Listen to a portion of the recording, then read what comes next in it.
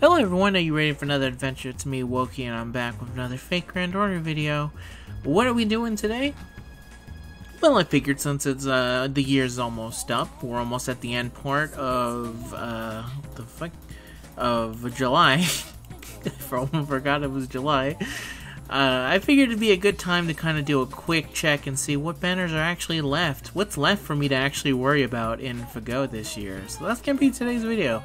I hope you like it, and I hope it's something to do and listen to as we continue to wait for NeroFest to come out, because I realized it's probably going to be a while. I actually, when I was doing a quick look here, I was like, oh yeah, I forgot this banner has to happen before summer as well, so let's get into it. And feel free to tell me what you're probably going to be stopping for and what you're going to be summoning for, or what you're most excited for.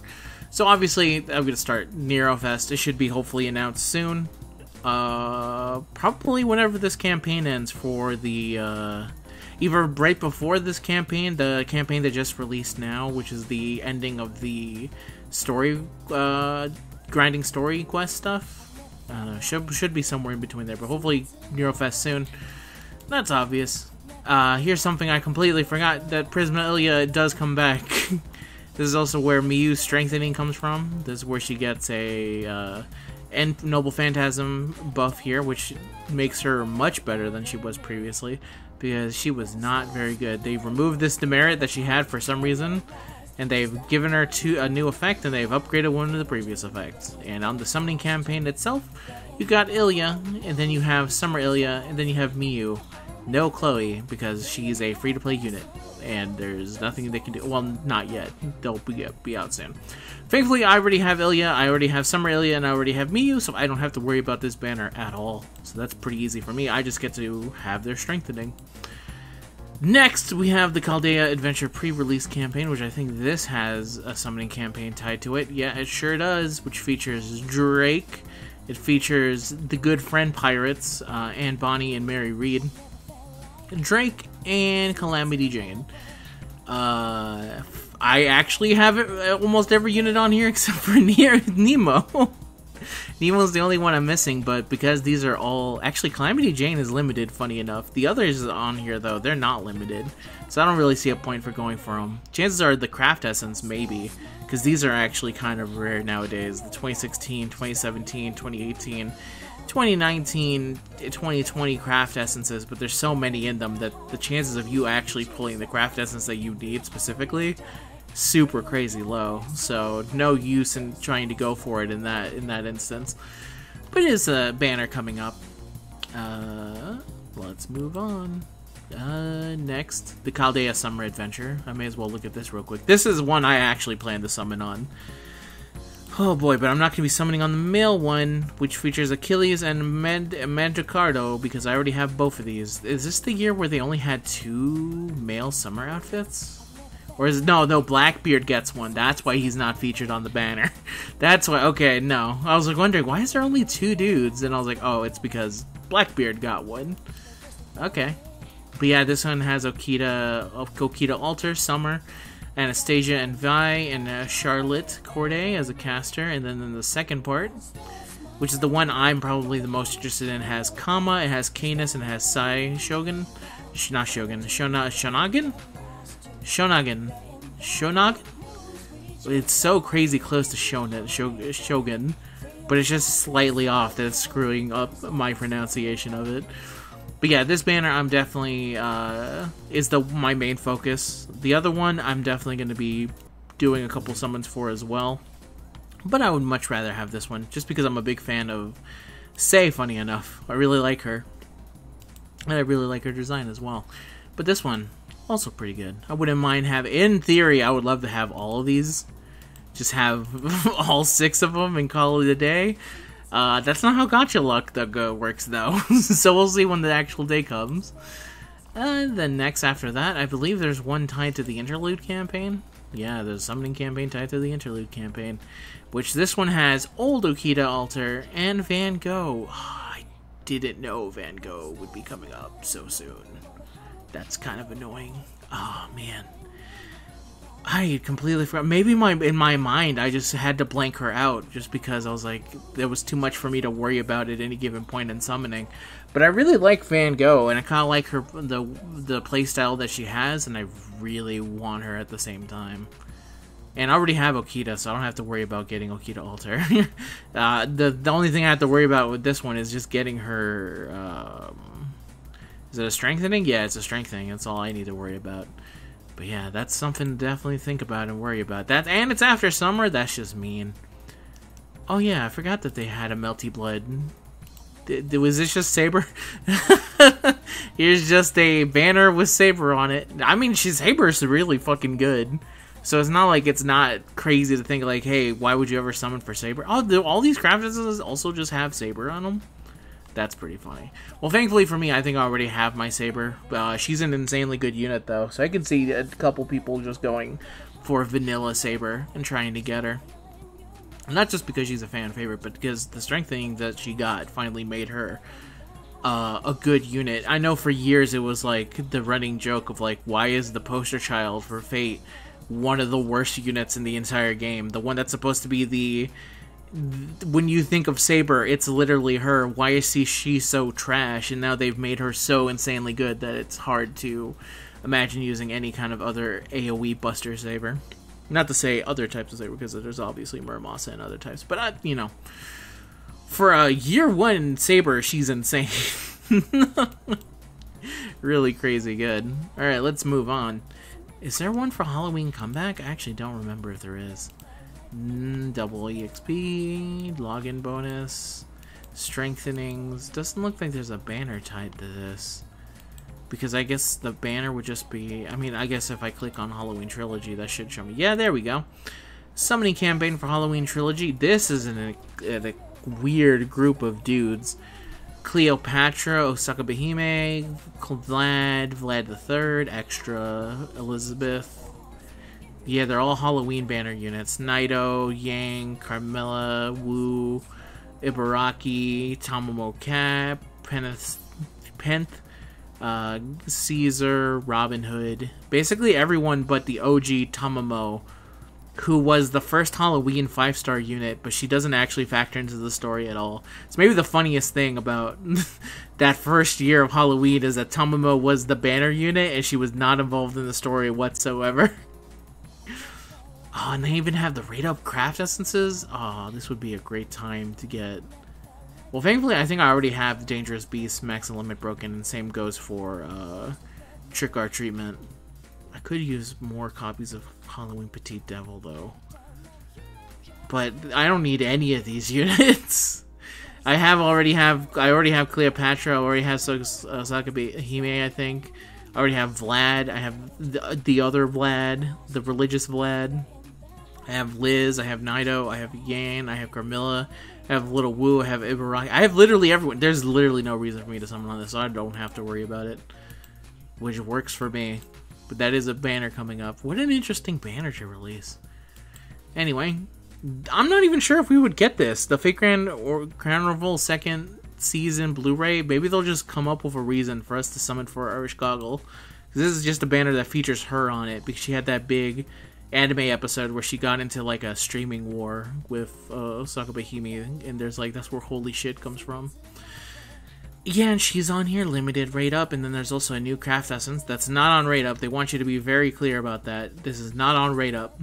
It's just here to hang out. Crystallized Winter. Start MP with 60%. I really wish I had Irish. Or Irish. She's like my white whale. She's the one unit that I did a summon video for that almost killed the chance of there ever being more FGO videos. Just because of how devastated I was by the end of that, not Halloween, Christmas banner that she released. It was a really bad time. But you know, maybe times are different now. Maybe I can try again. I'll see. I'll see if I can figure it out. But there's more stuff to worry about for this year. Halloween 2021. This one I am going to be summoning on. Because this one features Zenobia. And I really like Zenobia. And then we also have Jacques de Molay, aka the girl version of the one from Arcade. Not completely different. in the fact that one's a woman and the other one's a man. And this one is a foreigner, and I think he was a Saber in Arcade. Yeah, I think that sounds about right. I don't know 100% about him other than he was male, and a lot of people were angry that we did not get the male version. And then the Summoning Campaign 2 has Napoleon, Leon, and Betty, who I already all have, so I don't have to worry about that. And yeah, this is the only banner I think I have to worry about. And I only really want the 4-star in this. Jack seems cool, but really it's all about her. I'm going to try my best to try and go for her. And then also I can get some of these Halloween Cs. I love Halloween. Big proponent of it. So I also always try and get all the Halloween Cs that I can, because I think it's cool. I was so sad that one year where they didn't do Halloween. It felt wrong. Felt gross and disgusting. But there we go. Next, the Fate Apocrypha Blue. Were they still releasing Apocrypha stuff to this point? That's crazy. Anyway, here's a banner that has Jean and Saber Astolfo on it, and then every dude from Extra on it, I think. Yeah, absolutely every dude from Extra. Not from Extra, I'm sorry. From Fate Apocrypha. No real interest in this either. Except for maybe Summer Jean. I really like Summer Jean. I would like to get her and stuff like that, but for the most part, I think this would be a pretty easy skip for me. Not the biggest fan of Apocrypha. I think I'm actually a bigger fan of the story event of Apocrypha that is told in Fate Grand Order. I thought that was actually a very nice... I thought it was better written than the actual Apocrypha anime that I watched, but not everyone loves Apocrypha from what I understand, and I can understand why. Anyway, Main Quest Clear Aid Campaign Part 1. Doesn't look like there's any banner to this, so nothing for me to worry, but limited missions, so something to keep in mind. Gura Yamate Koko 2020 rerun. I already have Himiko, so I think I'll be 100% okay. I also have Hijikata at NP2, and I don't wish for any more copies.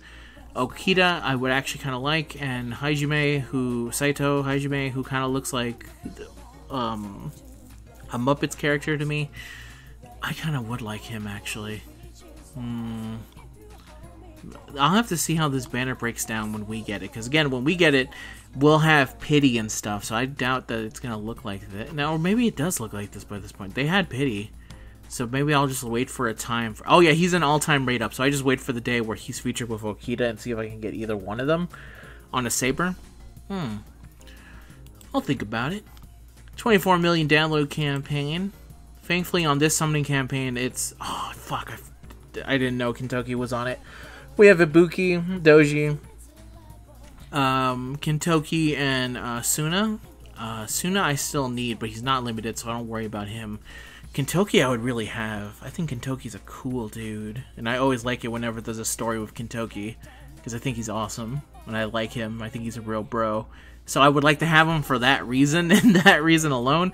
I know he does like crazy damage as a single target berserker, but the thing I care about most is that he's pretty golden, and I think he's a cool dude. Like, what's not to love about Kentucky when you just look at him? That just radiates cool dude energy in anything he does. So maybe I'm gonna have to figure out the summon for her. And thankfully I already have a Ibuki Doji. If I didn't, I would be summoning on this for her. But thankfully I already have her, so I really only have to worry about Kentucky in this instance. So we'll see. And then the main quest, Clear Kate. Oh man, is this a... Please don't be a banner with Raiko on it. Oh, okay, thank God. Now, I think we're actually in November, so here's a twist of fate. Boom, hit you, Hardy Boy style. Every year for FGO, we have a Thanksgiving banner.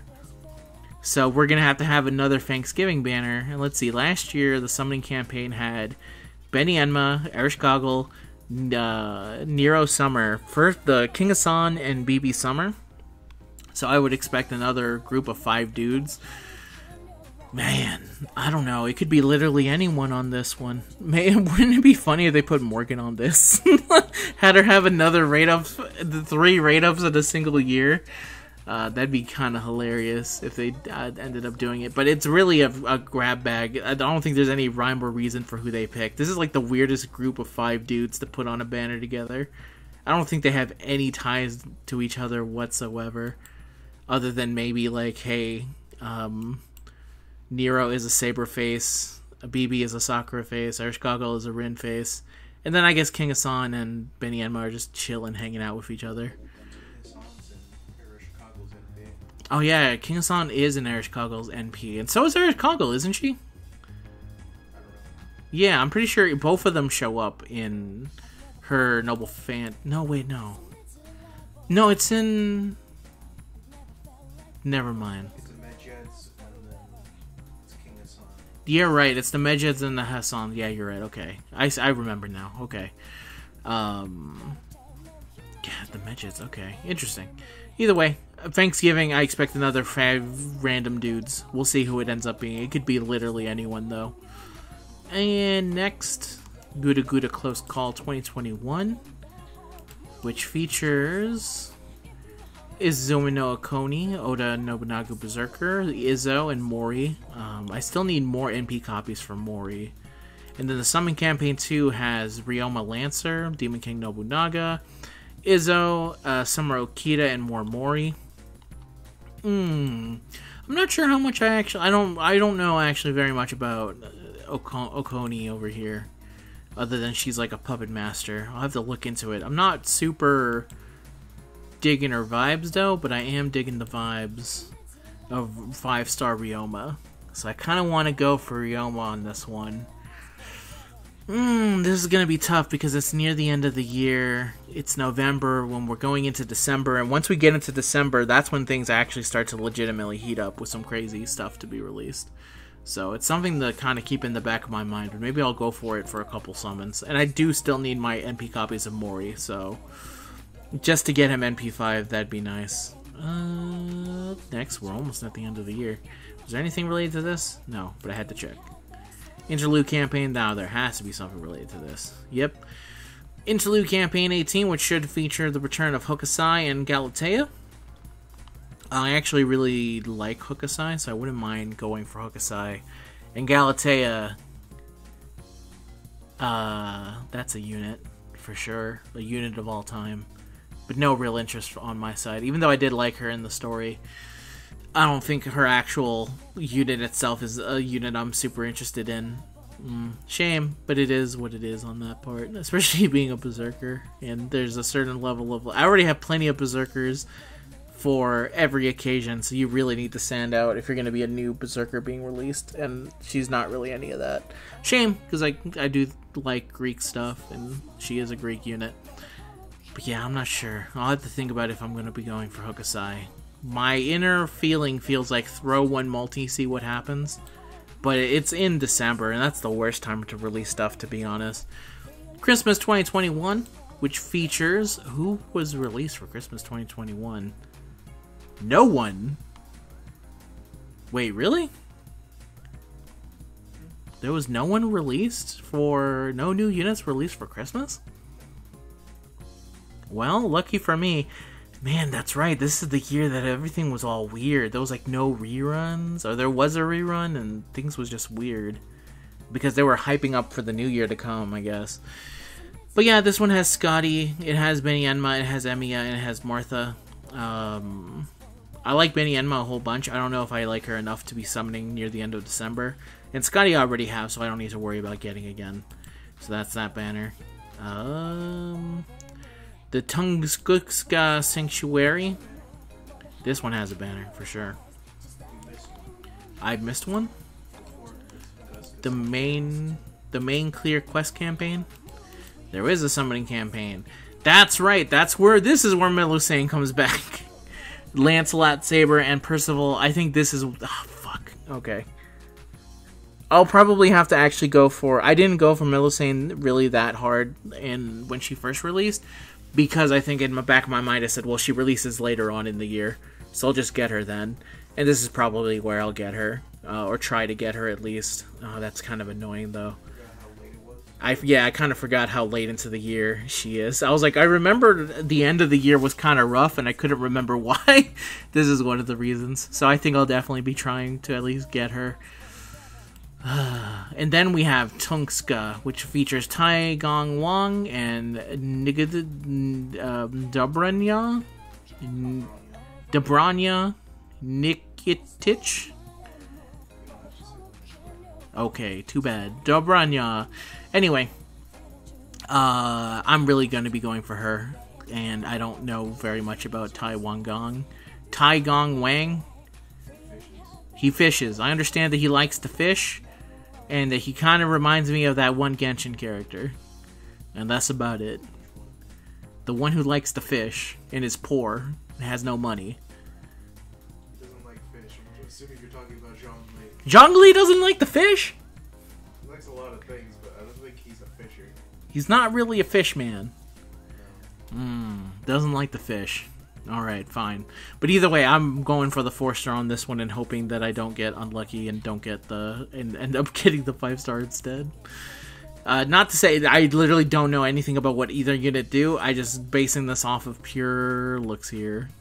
And finally, and because this is the start of January and it's the start of the new year campaign, which features dun dun dun dun Koyaskaya of Darkness this time. The gritty, fucked up version of Koyanskaya of Light. And I think there's a bunch of other limited rate-ups as well with Skahawk, Ushi Alter, Male Saber, Iskandar, Leonardo da Vinci, and King Hassan. But I'll definitely be trying to go for her on this one. At this point, just only because I should get both of them at this point. If I have one, may as well try and get for the other one. And then from that point on, this is going to require me to do more thinking, because I had to plan out a whole bunch. That's right, and then Koyaskaya of Light also returns on January 10th. So if you missed out on her, you can get her again. She comes back pretty quickly, which is pretty crazy. But anyway, that's something for future Woki to handle. And that is it for all the banners that are going to be remaining for this year. So yeah, in terms of what I'm going to be going for, the big ones are obviously in December. It's Tunguska, and then the main quest Clear Aid campaign, which I'll get another chance at Melusane. Let's go here. I really want to go for Ryoma over here. I want to try for him. That's one for right there. Maybe some stuff on Kintoki. Maybe I'm trying to like put in how many. If I was gonna say how many would be the minimum amount of summons, I would say Melusane feels like a 6. Tunguski feels like a 3 to me. 3 multis. Guda also feels like a 3 multi deal kind of thing to me. Kintoki feels like a 1 or 3. It all kind of depends on whether or not I actually want to try and make a video out of it. And Halloween is another 3 to 5, I feel like, because I'm a big fan of Halloween. So I feel like if I don't actually get the stuff that I want early on, I will continue to summon even after I finished recording the video. That's just the way I am. I just understand that that's kind of the way I am. And obviously, the summer itself, which is coming up, that's a big one. That's typically a 6er for both. That's typically 12 multis across both. With one having less if I get the 4 stars that I want early, or if I get the 5-star I want. I usually have a cutoff. That's usually how I try and like wrap it around in my head. So yeah, I think this is the big one, which is going to be coming up pretty... I thought it would be pretty soon, but I think it actually is going to be taking much longer, and it might take a month before summer comes up. There was like a brief moment where I was kind of buying into people saying, hey, I think they might skip Neurofest, and we'll go for summer first. And I'm like, maybe. And now I feel like, okay, no. We're getting Neurofest first, and then we're going to get Prismalia, and then we're going to get, like, summer. I think it's going to be a long wait before we get that. At least that's what it currently feels like in my bones. And yeah, that's the end of the video, everyone. Thank you very much for watching. I will see you guys in the next one. Happy good luck and waiting for more stuff to actually happen in FGO. I'll be seeing y'all later. I'll see you in the next video. So, goodbye. Peace out.